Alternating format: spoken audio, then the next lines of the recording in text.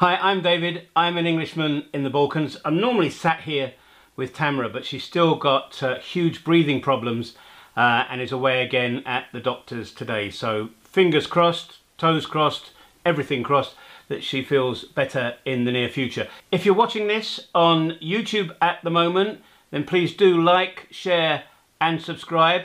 Press the bell so that you never miss a post. Last week I posted a video on Instagram asking for your thoughts and comments about the content that I create and what you would like to see more of. And thank you very much to everybody that's replied, not only on Instagram, but on YouTube and as well on Facebook, where this content is, on those three places: Facebook, YouTube and Instagram. And overwhelmingly you'd like to see more videos about following me around in my daily life and what it's like for me. So, as you know, over the past year I've been deliberating about doing this, and I've had a few false starts, but I've really been inspired by the comments and the suggestions. And so thank you very much indeed. I'll try and reply to everybody on the platforms that you commented on. Is that a fair one? There's a lot happening in the village here at the moment. Tam's father is out pruning his plum trees, and I think he's actually planted a brand new pear tree, karamut.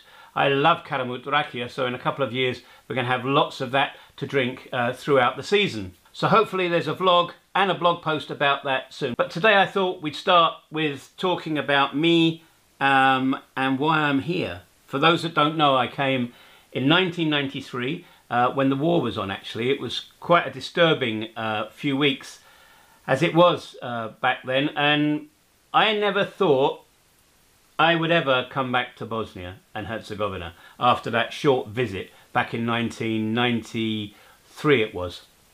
I did come back though in 1998 with NATO, with their stabilisation force, to Banja Luka, and I ran a project. I started a project up.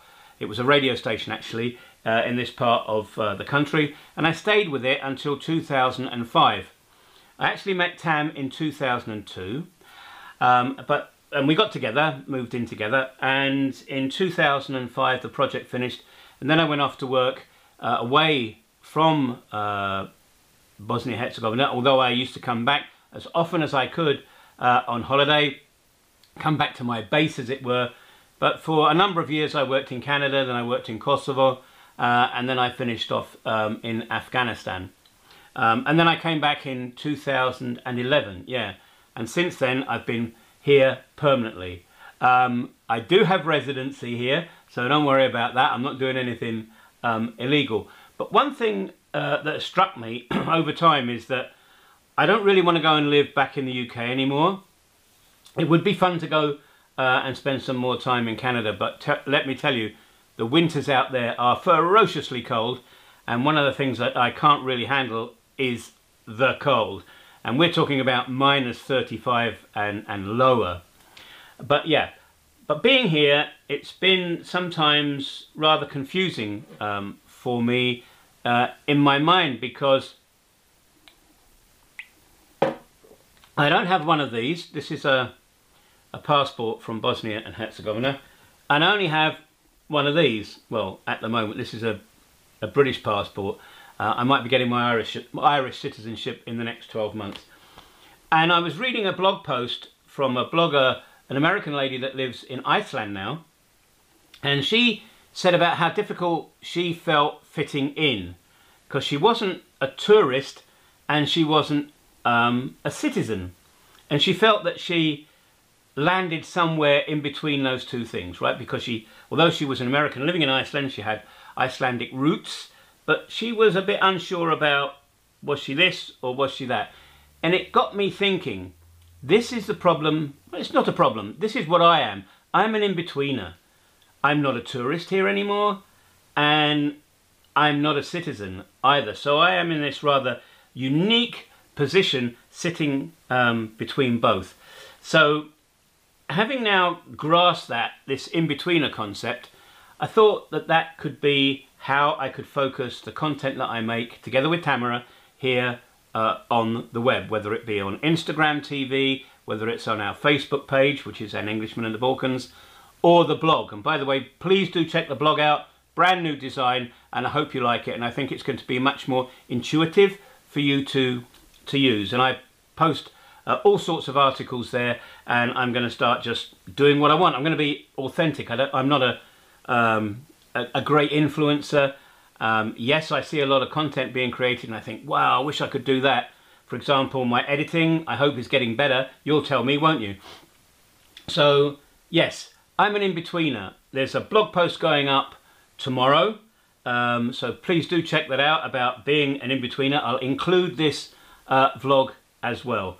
So yeah, during this journey that we're going to go on together, when I'm showing you things like the pruning that's going on outside today, to cooking and living and everyday life here in the village, visiting Banja Luka, going on holidays as we do every year to Montenegro.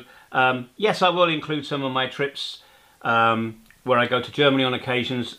Soon, at the start of March, I'll be going off for 3 days to Skopje, Macedonia, so I'll take my camera and I'll take you along. But it will be from the perspective of an in-betweener, not a travel journalist, because I'm certainly not that. I'm not a journalist in any way.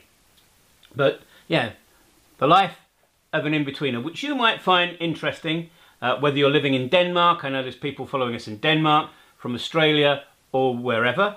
And recently, lots and lots of people following. I don't know how often they watch or read the content, but people that were born in Bosnia and Herzegovina and now live outside, whether that's in Australia or in Germany, Austria, Canada, United States, or wherever. So that's the first bit of a rambly blog about the vision now and where we go from here. And it will be from the view, from the eyes, from the mind, if you like, of an in-betweener, which is me, because I'm not either this, and I don't really feel like this anymore. I still like being British, but yeah, sometimes I feel guilty that I should be more patriotic. Yeah, I've done that bit. I think I was a soldier for 30 years in the British Army, so I think I've done my bit for Queen and country, and I love being here. Don't ask me what it is about it. Yes, love Tamara to bits. We're married and we have a great time. So obviously Tam features a lot of it, a lot in it. But I do love the country very much. I think the nature is brilliant. Where else can you go?